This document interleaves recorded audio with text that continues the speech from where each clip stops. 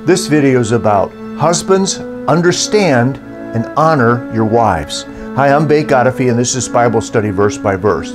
We're studying through a book of the Bible a verse at a time. This series of lessons is on the book of 1 Peter in the New Testament. If you'd find your Bible and open it to 1 Peter chapter 3, we'll begin in just a moment.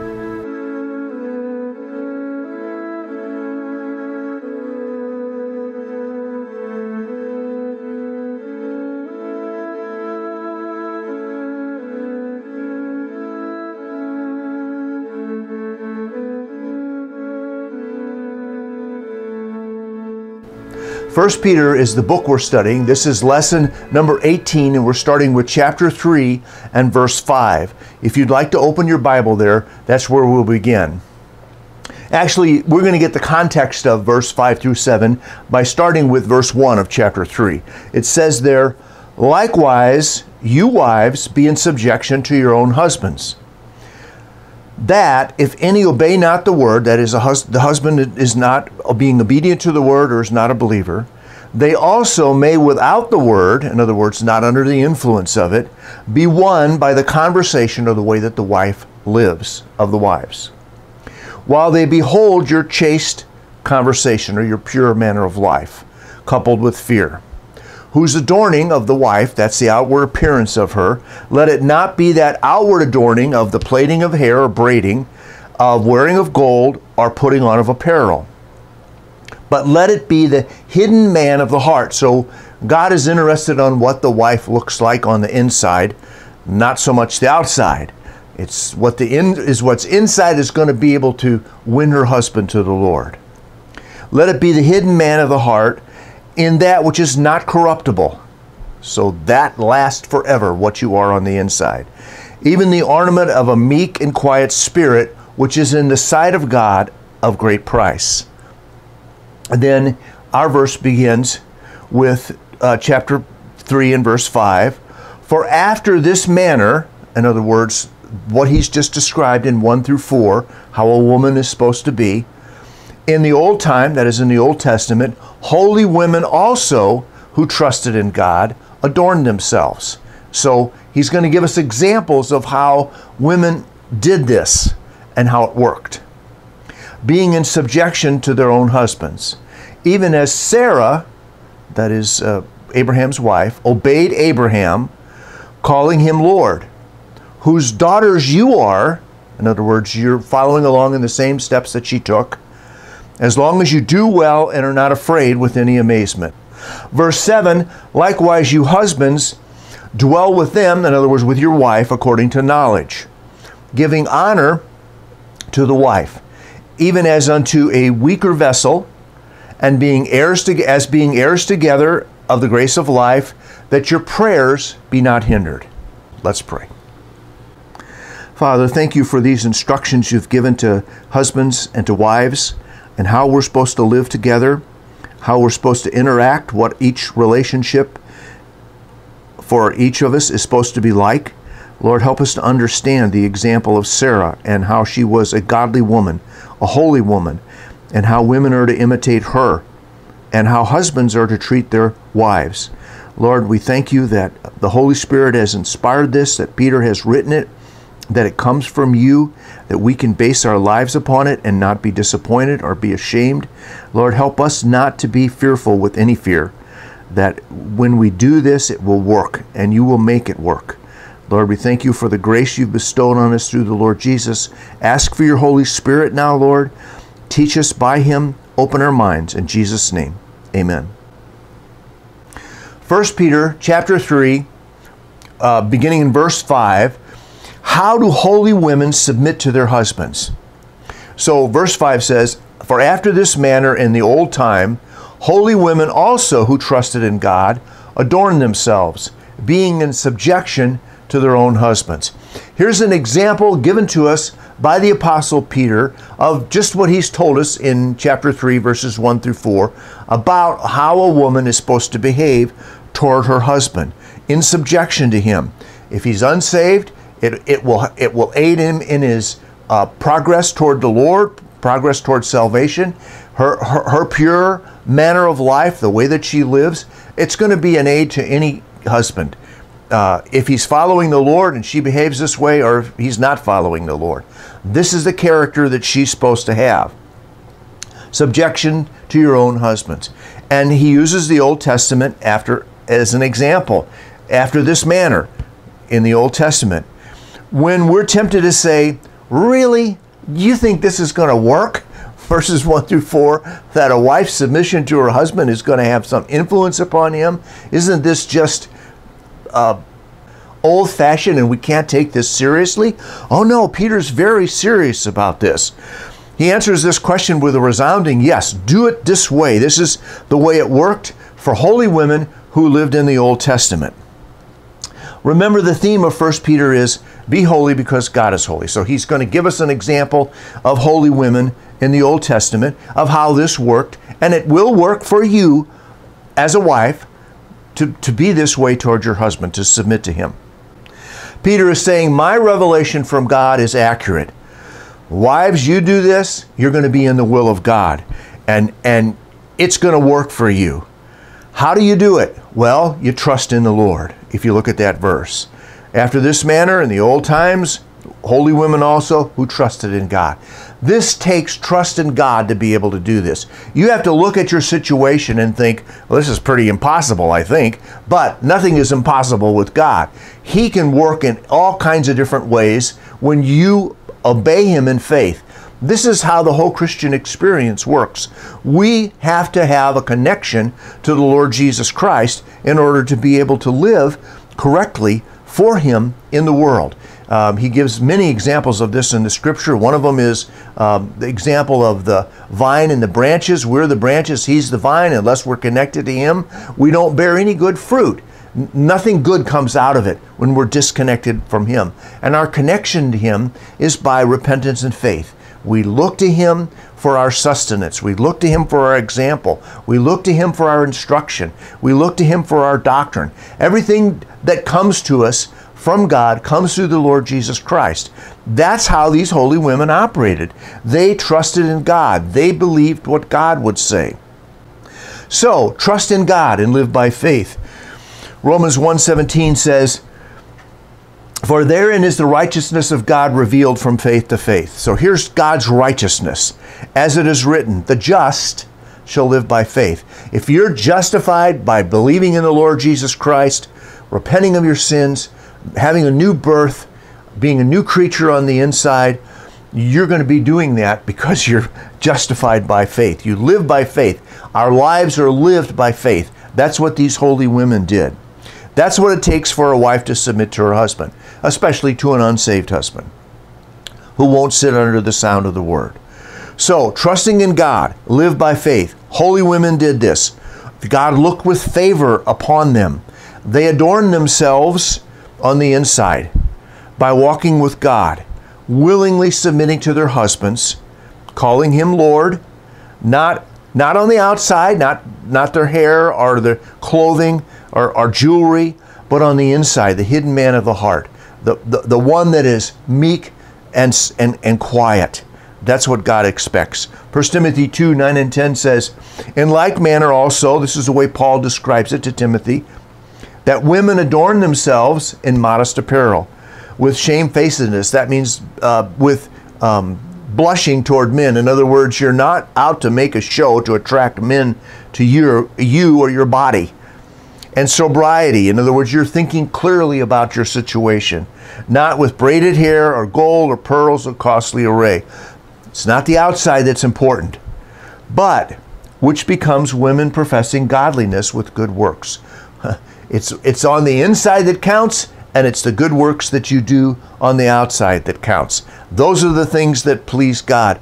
Those are the things that a godly man is going to be attracted to, and how you win a man who's not saved or not following after the Lord.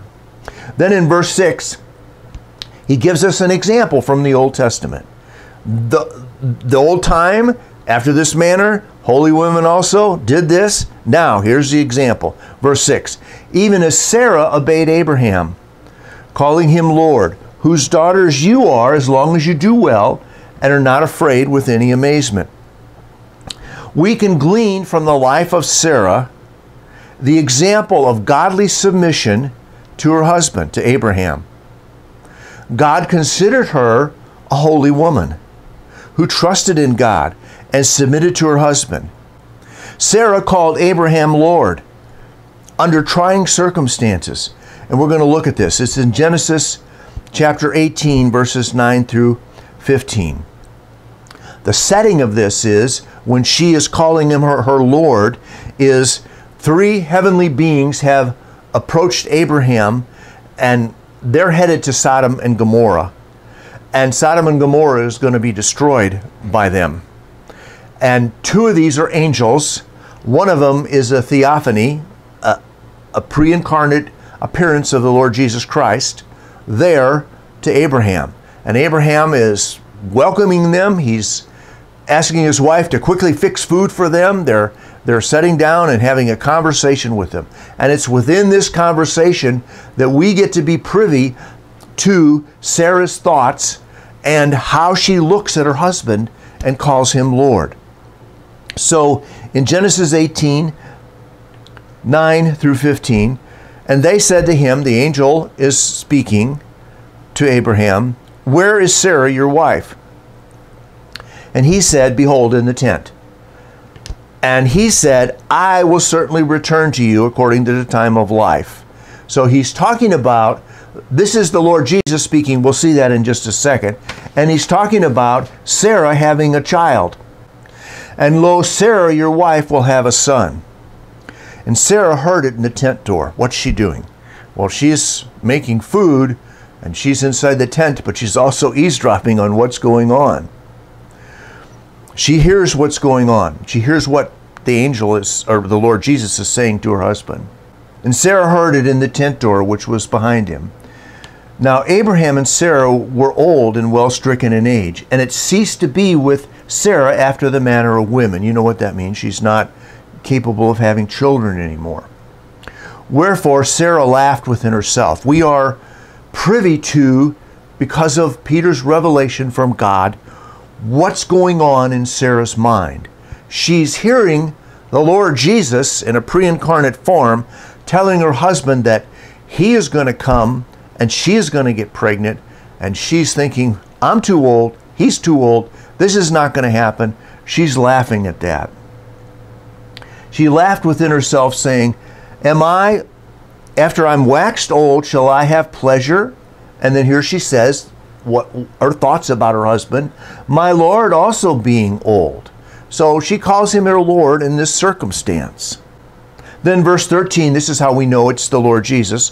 "And the Lord said to Abraham, Wherefore, why did Sarah laugh, saying, I shall of a surety bear a child, which am old." In other words, Sarah's doubting. Sarah's laughing. He asked Abraham, she's laughing on the inside, in the tent, eavesdropping. The Lord Jesus knows what's going on inside there, inside her mind. And he asked Abraham, why is she laughing? Is anything too hard for the Lord? Here's the Lord Jesus. Look at this. He says, nothing is too hard for me. I could do this. This is easy. "At the time appointed, I will return to you, according to the time of life, and Sarah shall have a son." Then Sarah denied and said, "I laugh not," for she was afraid. And he said, "No, but you did laugh." So we know the rest of the story. The Lord Jesus leaves them, and he returns probably to heaven. The two angels go on to Sodom and Gomorrah. Sodom and Gomorrah is destroyed. It's burnt to a crisp. Fire and brimstone come down from heaven. Lot and his wife and the two daughters escape, having to be dragged out by the angels by their hands. Lot's wife looks back and gets turned into a pillar of salt. But that is the context in the promise of God when this godly woman called her husband Lord. Now, I'm not recommending that wives call their husbands Lord. Oh, that would be kind of funny. But this is the attitude that she had in her mind. You see, we were privy to her thoughts. Shall I have my Lord is old? Shall we have a child? Wife, this is the respect that your husband needs as a man. This is the respect This is the chaste conversation, the pure life that you're supposed to have as you have this attitude toward him. Wouldn't that be amazing if you could develop that attitude towards your husband? You don't have to call him Lord, but you look at him that way. You respect him in that way. Submit that way to him and in faith, and treat him like that. Give him the respect that his position as head of the family deserves. We see Sarah pick up everything and go with her husband. God comes to Abraham. He's dealing with Abraham. He's talking with Abraham. Abraham, leave, go to a land. And Abraham says, come on, we're packing up, we're leaving. Sarah says, where are we going? You don't know. She goes with him. She is a submissive wife. The angels come. Lord Jesus comes. Make food right away. She does it. She has this correct attitude toward her husband of submission. And we're going to look at 2 instances of her submission to her husband, and we're going to see the circumstances of those instances, and we're going to figure out how that applies to our lives today, and how women can, in a like way, have a correct attitude about submitting to their husbands. Whenever they went someplace new, Abraham had Sarah say that she was his sister. Now, this is partially true. She's his half-sister. They both share the same father, not the same mother. So he's married to his half-sister, and she is gorgeous. She's a beautiful woman.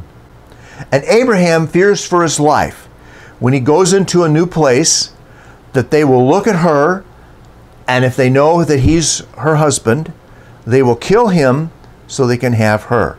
So he's afraid of this. Not trusting in God very much. Not living by faith very much in this instance. But Sarah agrees to do this, that she will do it.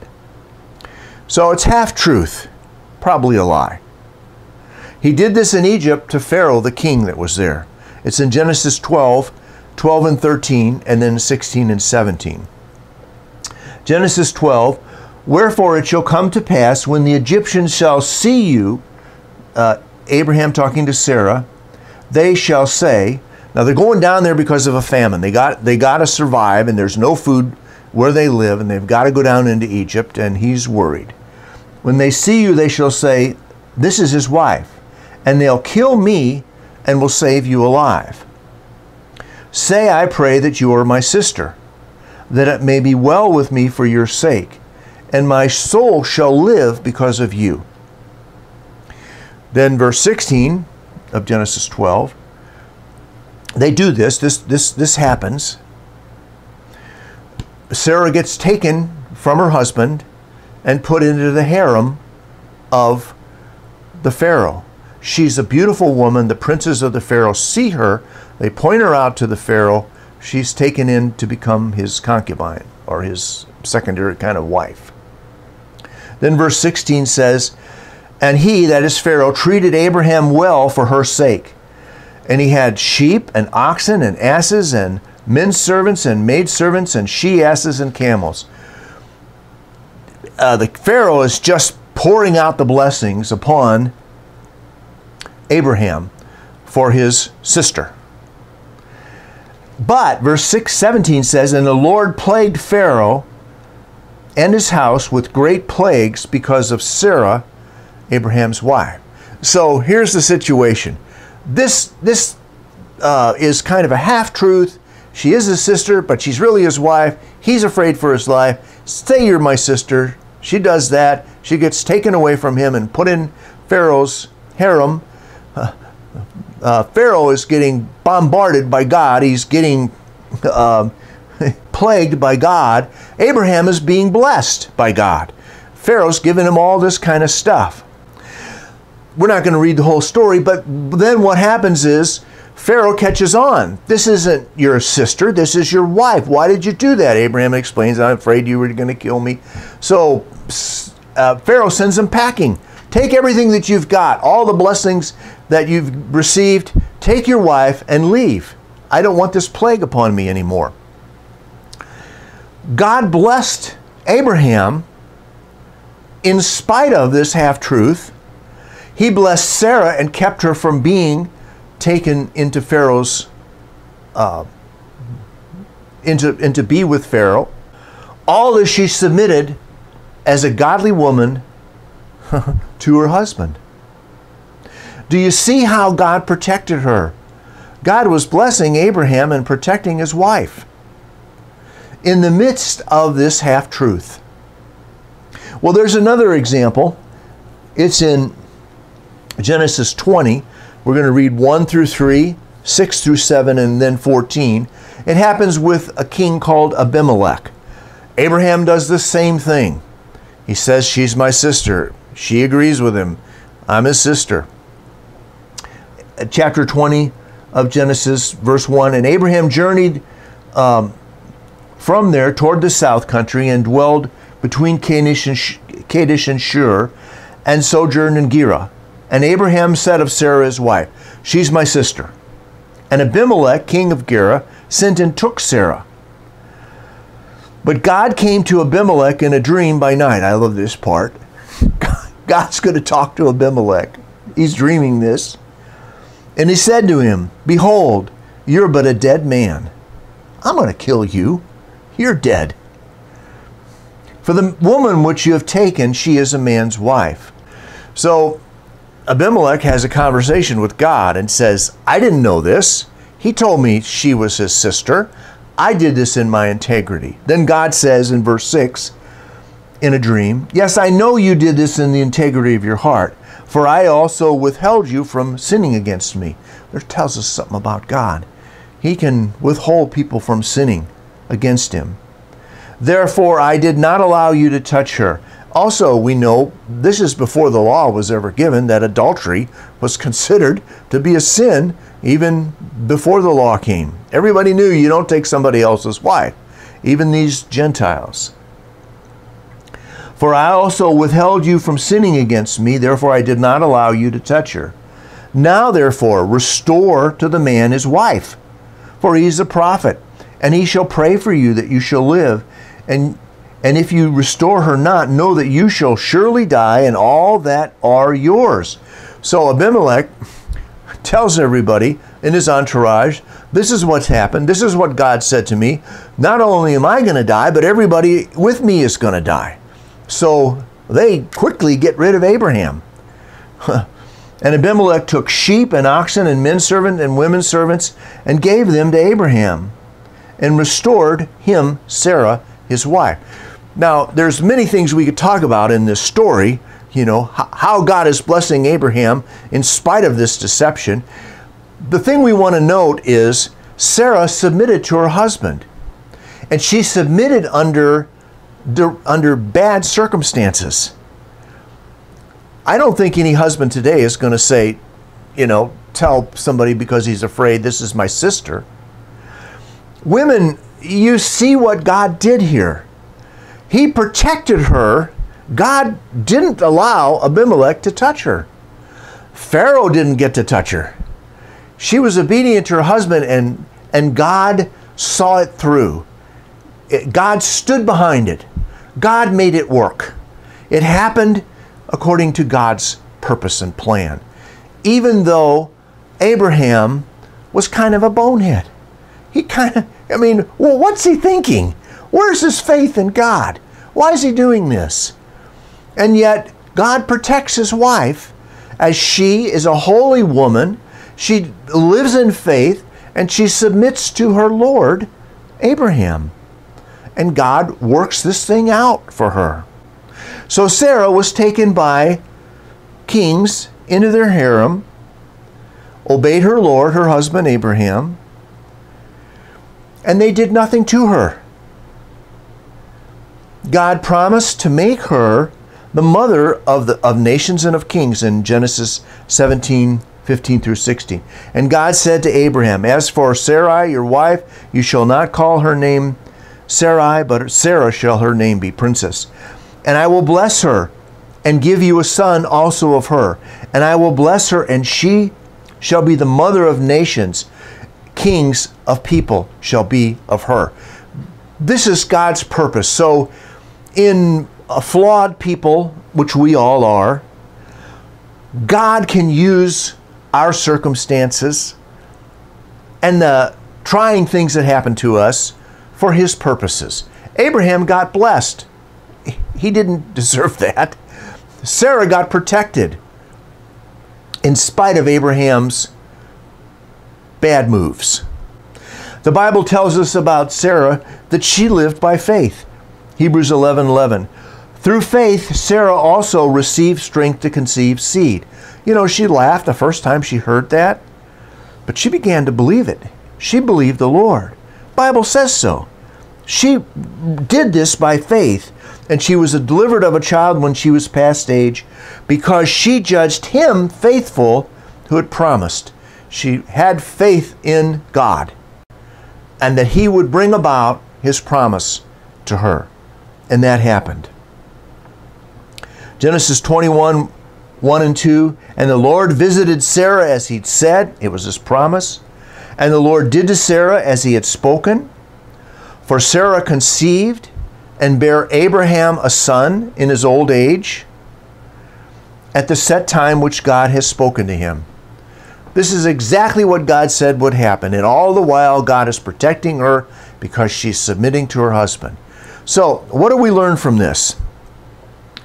I mean, if the example that Peter would give in the Bible is of the husband that makes the exact right decisions, perfect decisions, we can say, yeah, he made perfect decisions. You should submit to him, wife. But that's not what happened here. These were imperfect decisions. This was operating out of fear for one's own life. And telling his wife to do something that he shouldn't tell her to do. Pretend like you're my sister. And you're going to, I mean, doesn't he know what's going to happen to her because of her beauty? She's going to be swept up and taken into the king's harem. But he's more concerned about his own skin.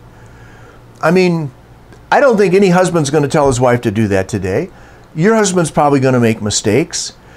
God stands behind this. That's what Peter is saying. Obey your husband. Submit to your husband. Do it with a good attitude. Do it when he says to do it, and don't fight him over it. Don't make a big deal out of it. Unless he's telling you to sin against God and God's word, which will be very plain, do it, knowing that God stands behind it. God will make it work. They didn't touch Sarah. She was withheld from them. And God came to her, made her the mother of nations and of kings, and she operated by faith. So that's what it's talking about. And it says at the end of that verse, don't be afraid with any amazement. Literally, the idea is, do well and are not afraid with any amazement. Of 1 Peter chapter 3, verse 6, it literally it's saying, not fearing any fear, no fear, no trepidation. Listen, God will make this thing work for you, just like He made it work for Sarah. 1 Peter chapter 3, verse 7, how do husbands honor their wives? Verse 7 says, likewise, you husbands, dwell with them according to knowledge, giving honor to the wife as unto the weaker vessel, and as being heirs together of the grace of life, that your prayers be not hindered. The likewise of verse 7 also refers to the likewise of chapter 3, verse 1, and it refers back to chapter 2 and what is happening there when God gives instructions through Peter to servants about their masters. And the instructions are, if you have a master that is not the nicest person, you're to submit to them anyway and suffer for what you do that is right. That's acceptable to God. So the likewise in these two instances in 1 Peter chapter 3 refer back to chapter 2, and their meaning, they have the same meaning.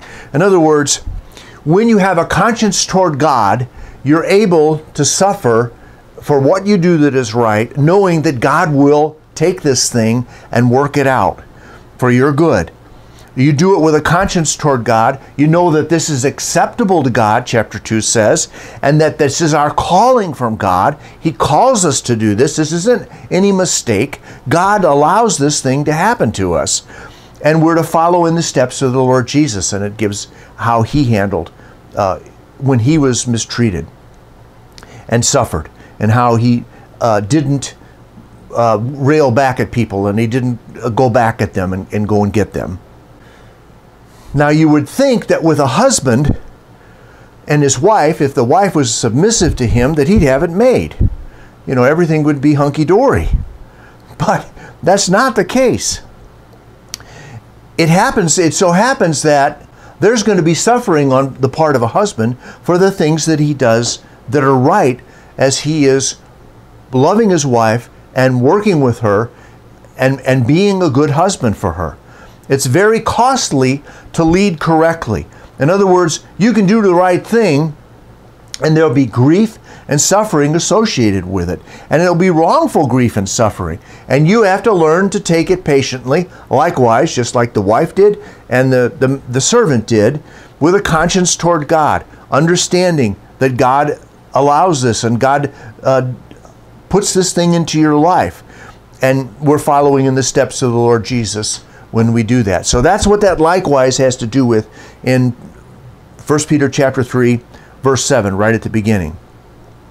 Plus, the husband has a responsibility to dwell with his wife in accordance with knowledge. So you can't be, or you shouldn't be, a stupid husband about living with your wife. You got to know what you're doing, is what the Bible is saying here.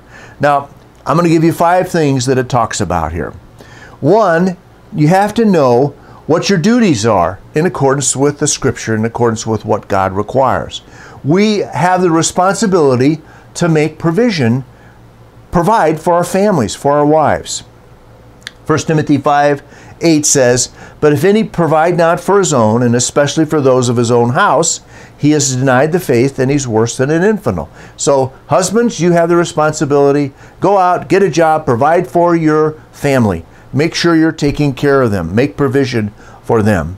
And husbands are to love their wives without bitterness. Colossians 3:19, it says, "Husbands, love your wives and don't be bitter against them." Making provision, providing for them, loving her without bitterness toward her. That's the attitude of the love that you have toward her. And then there's self-sacrifice, sanctifying your wife, loving your wife as your own body. Ephesians 5:25 through 29 says, "Husbands," this is Paul's expanded version of what Peter is talking about. "Husbands, love your wives, even as Christ also loved the church and gave himself for it." Now, who could possibly do this? Christ loves the church and he gave himself for it. Well, husbands are never going to be able to accomplish this completely and perfectly.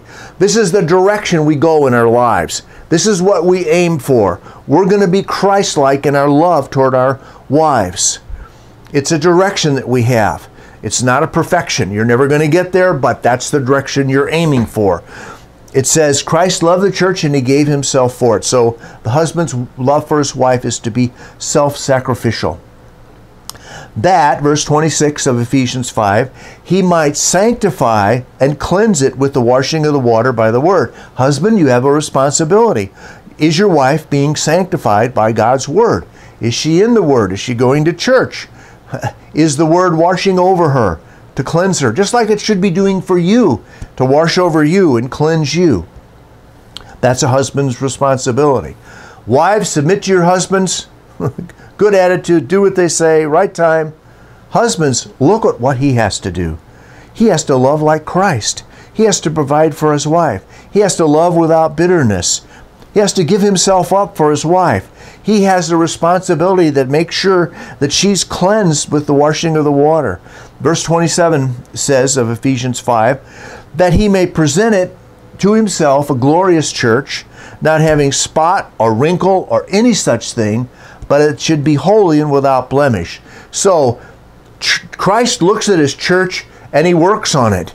He is presenting it to himself. He is observing his church and he's whittling away at it. He's sanding down the rough parts. He's sanctifying his church. Husbands, that's your responsibility towards your wife. Where are the rough parts? Where are the parts that need to be sanctified? Or is she being set apart to God? That's your responsibility to do that. This is what Ephesians is saying here. For verse 28, for men So ought men to love their wives as their own bodies. He that loves his wife loves himself. So we take care of our own bodies, men, don't we? We want to make sure we have pleasure. We want to make sure we have provision. We want to make sure we have comfort. Do that same thing for your wife. Provide those things for her. Love her like you love your own body. Then in verse 29, for no man yet ever hated his own flesh, but nourishes and cherishes it, even as the Lord the church. So it's our job, husbands of wives, to nourish and cherish our wives. So this is a big responsibility. The husband has, I know in Peter we have 6 verses about the wife and only 1 about the husband, but the husband's responsibility is explained by Paul in other places more carefully. The husband's responsibility is much bigger for his wife. She has to be submissive to him. He has all these other things that he has to do for her. 1 Corinthians 14:35 says, and if they will learn anything, that is, the wife wants to learn about the Lord, has questions about the scripture. It says if they will learn anything, let them ask their husbands at home. So husbands, you have to be smart in the scripture. You have to know what the Bible says. You have to be a student of the Word of God. She can ask you her questions, and you have to be able to answer them. So if you don't have that background, start to get it.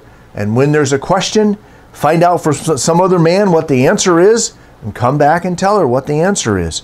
Begin to be the head in that responsibility. So those are some of the duties that the husband has. Provision, love without bitterness, self-sacrifice, sanctifying his wife, loving as your own body. Then number 2, what our verse says in 1 Peter chapter 3 is, dwell with them according to knowledge. You have to know your wife. So you have to make a study of her. Study her. Where is she weak? Where is she strong? Where can you help her grow? What are the pitfalls that she should avoid? What relationships should she be in? What relationships should she not be in? What does she like? What does she dislike? You're responsible to put her in a place so she can spiritually flourish. Ephesians 5:27, we already read that. It says that he might present it to himself, that is the church, a glorious church, no spot, no wrinkle, or any such thing, that it should be holy and without blemish. That's the way you want to be working on your wife, working with her, that she should be holy, without spot or wrinkle. So that's number 2. Number 3, give honor to your wife as unto the weaker vessel. It says in 1 Peter 3:7. Honor means esteem and dignity. Christianity elevates women. Women are elevated. Some other religions do not do this for women. They make them wear a certain kind of clothing and they cover their whole bodies with it, and maybe they have a little place they can peek out of their eyes, or they can't drive a car, or they can't get an education. You know, they marry them off early. They basically buy themselves a child bride. These kind of things have been banished by Christianity. Women are uplifted by Christianity. Just the opposite of those things. Honor your wife as a weaker vessel. So we know this word vessel means your body or your being. Paul uses it in Acts 9:15. Paul was a chosen vessel. Romans 9:22, there were vessels of wrath. So this talking about people. Her body is probably weaker than yours, unless there's something strange going on. And they need help physically, help with heavy lifting of loads. So you honor your wife and you pick up those things and you carry those things for her. You recognize that she is weaker than you and you help her whenever you can. That's giving honor to your wife as into a weaker vessel. That's number 3. Number 4 is honor your wife by recognizing that both of you are heirs together of the grace of life. She has an equal standing in her salvation, just like you do, before God. You're no more saved than she is. God has loved her and sent his Son to die for her. And she has confessed faith in him and repented of her sins. She's born again. She has equal standing with you. They're equal in their salvation. Same life-giving Holy Spirit within them. Galatians 3:26 and 28 says it like this. For you are all the children of God by faith in Jesus Christ. There is neither Jew nor Greek, there is neither bond nor free, there is neither male nor female, for you're all one in Christ. So we are complementary in our relationships. Wives, submit to your husbands. Husbands, love your wives. Those roles are not equal, but in the salvation things, we are equal. There's not a Jew, Gentile, bond or free, male or female. All those barriers are broken down in Christ. We all have that same salvation, equally loved by God, purchased by the same gracious act of the Holy Spirit and the Lord Jesus Christ. Every promise in Scripture applies equally to both to man and wife, and we have an equal hope of heaven. Then the last thing, number 5, is honor your wife so your prayers won't be hindered. Now the commentators have a little different take on this than I understood it all before this, and I think they're probably right. Is if you're having devotionals with your wife, if you're not honoring her and you're having a fight, you're having trouble and you're having conflict, you're not going to be able to pray too well with her. Plus, in your own personal devotions and your own personal prayers, those things are be hindered. So bickering and contentions and strifes, they're going to mess up your prayers, both individually and in your relationship to each other. Makes it hard to pray. But prayer is a joy when you're walking with the Lord together in His gospel, and it's being lived out in your relationship. So, husbands, it's going to cost you to lead correctly. Likewise, just like it's talking about in chapter 2 and in chapter 3 about the wife, likewise, it's going to be costly for you. There's going to be things that you're going to have to suffer in order to be able to do this. Suffer willfully for what you do that's right. Live your lives with your wife according to knowledge about your duties toward her, provision, love, sacrifice, sanctification. Know her in particular, who she is and what her needs are. Honor her in a physical way as a weaker vessel. Honor her as heirs together as the grace of life. And honor her so your prayers aren't hindered. So the upshot of the thing is, men, be holy like God is holy. And treat your wives like this. Cherish them and love them. Let's pray. Father, thank you for your word. Thank you that you've loved us and given us an equal standing with each other, men and women, in your kingdom together, that we each share in the salvation that the Lord Jesus has provided for us. Thank you for the distinctions that you make in marriage, submission of the wife and headship of the husband and his love for her and his responsibilities and his duties. Lord, we ask for each wife and each husband who's heard this, that they might be able to carry it through in their lives. Lord, there will be stumbling, there will be one step forward and 2 steps back and vice versa. Lord, help us. Help us to be your people. Help us to be godly. Help us to be holy like you're holy. Lord, we thank you for the power that you've given us in your Holy Spirit. We thank you for the Lord Jesus, who enables us, who gives us the Holy Spirit, and who has made provision for us and prays for us even now at your right hand. We ask these things in Jesus' name. Amen. Thanks for watching. In the next lesson, lesson 19, we're going to start with 1 Peter chapter 3 and verse 8. I hope the Lord blesses you as you study His Word.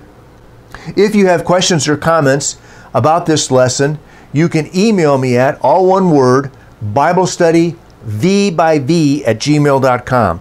And please don't forget to subscribe to my channel for more Bible study, verse by verse.